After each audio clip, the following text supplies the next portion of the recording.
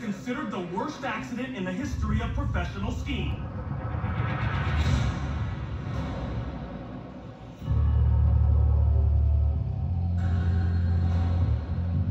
On one of the most notorious ski runs in the world.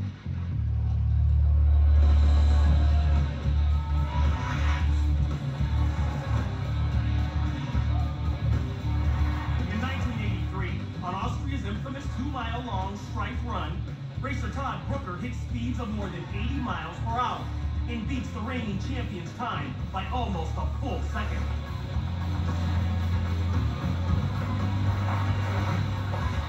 The Canadian takes home his first World Cup.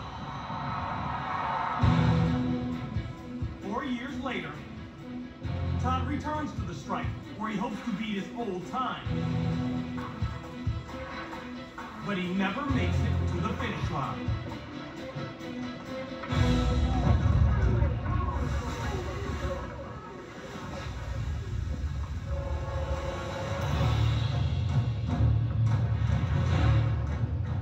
Seconds from the finish line, Brooker's binding snaps open, releasing his ski. The 220-pound racer falls forward, then hurdles airborne for nearly 50 feet. Brooker cartwheels out of control, repeatedly wrenching his neck, shoulders, and knees.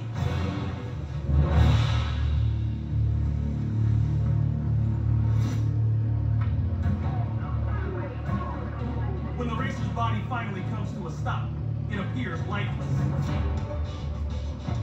Amazingly, Brooker survives his 650-foot fall. He suffers multiple injuries, including a broken nose, 4 torn ligaments in an already injured knee, and a serious concussion.